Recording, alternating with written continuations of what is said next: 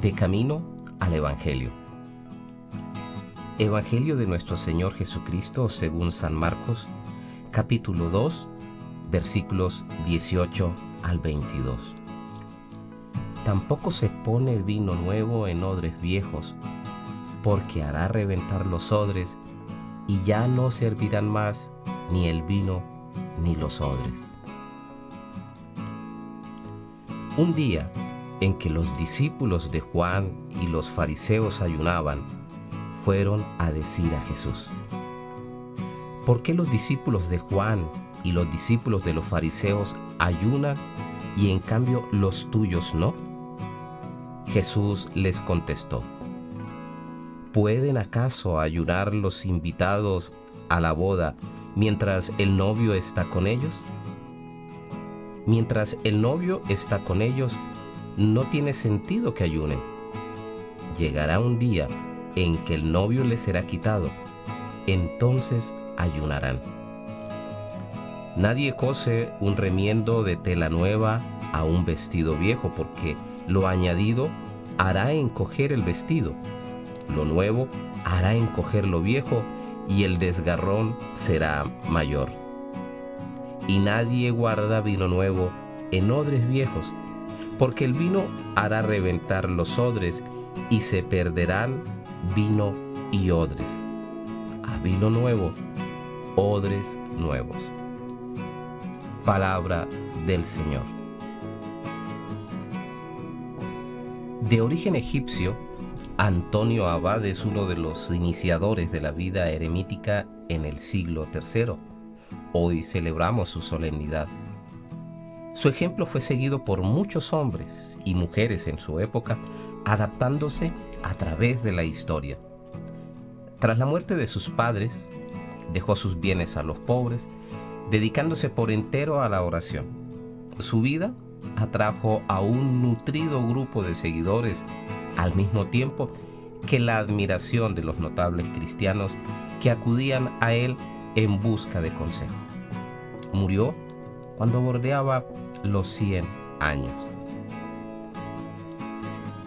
El Evangelio de hoy nos recuerda que el ayuno por el ayuno no tiene sentido, pues encontramos personas que ayunan porque se tiene que ayunar, porque así se le enseñó o porque otros ayunan también, o bien porque quieren mostrarse que es una persona que hace ayuno, comportándose así mejor que los demás. La vida pagana, o según los principios del mundo, es el odre viejo y gastado. La vida cristiana, sin embargo, es una vida nueva, con nuevos principios de valoración de las cosas y con nuevos rumbos y nuevas metas por conseguir. Si alguien pretende ser cristiano, pero quiere seguir los principios del mundo con sus normas de conducta y sus costumbres, concretando su escala de valores, aparentando ser buenos cristianos, pero solo cumpliendo todo lo que se nos pide, es lo que nos dice pretender echar el nuevo vino del Evangelio en el odre viejo de las mentalidades y formas de vida ya envejecidas en prácticas de principios injustos e inmorales. Los grupos religiosos de aquella época que pertenecían al hebraísmo, incluso los discípulos de Juan el Bautista, eran reconocidos por prácticas ascéticas, entre las que estaba también el ayuno. Hacia ese tipo de experiencia más la gente se orientaba, aunque no es así en Jesús y sus discípulos. ¿Cómo podemos explicar que el grupo de Jesús no practicase el ayuno? Jesús iba mucho más allá que la sola práctica en sí misma. Apuntaba a que se debía buscar el reino de Dios y su justicia, y el resto vendrá por añadidura. Lo fundamental es no quedar en los casos particulares, sino contemplar la presencia de Dios en la acción humana. El punto va en esta dirección. Los discípulos estaban con gozo porque le tenían a Jesús en medio de ellos, estaban felices. Así como en el momento de una fiesta en las bodas, porque estaba el esposo con ellos. ya entenderán cuando hagan el camino de la cruz, lo que significa que se les quite el esposo y toda la penitencia por la que tendrán que pasar. Lo interesante del caso es que el ritualismo contra el cual Jesús está polemizando pretendía, como cualquier ritualismo, establecer ya desde el principio una actitud religiosa del hombre. Sin embargo, el Evangelio le quita al ser humano la posibilidad de planificar hasta su propia salvación, porque quien tendría que tener la iniciativa absoluta es Dios, quien nos lo muestra a través de su Evangelio. Las dos comparaciones siguientes son muy expresivas.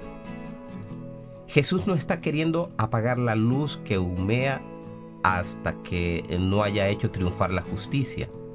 Él muestra un gran proyecto y muestra un gran respeto hacia algunas experiencias religiosas, particularmente las que vinculan al bautista, pero no pretende poner un remiendo de tela nueva, el Evangelio, a la tela vieja de aquella experiencia religiosa, aunque sean muy respetables.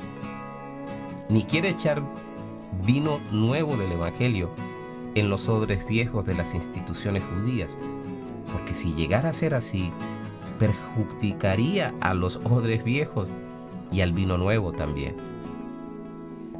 Lo que en síntesis quiere decir es que no quiere pintarle la cara a una vieja praxis, sino de poner en su lugar una completamente nueva. Tampoco cambiar por cambiarlo todo, sino un proceso de respeto a la identidad del Evangelio, la máxima novedad y las viejas costumbres de las personas y grupos. Un cristiano debe mirar que tienen buena voluntad y honorabilidad esas personas, es decir, no tienen mala intención, aunque sus prácticas sean dentro del enfoque que está dando Jesús todavía no plena. Ser cristiano es una cosa muy seria, nada fácil y muy comprometedora. Si los valores del mundo están gobernados por el egoísmo, el cristiano está llamado a amar al prójimo, sea quien sea. Si en el mundo se rigen con malas intenciones, el cristiano debe mostrarse siempre transparente y auténtico. Si el mundo se deja llevar por la violencia y la competencia, el cristiano será paciente y pacífico y sabrá compartir su vida con todos. Misionando con amor. Un paso al día. Un camino de fe.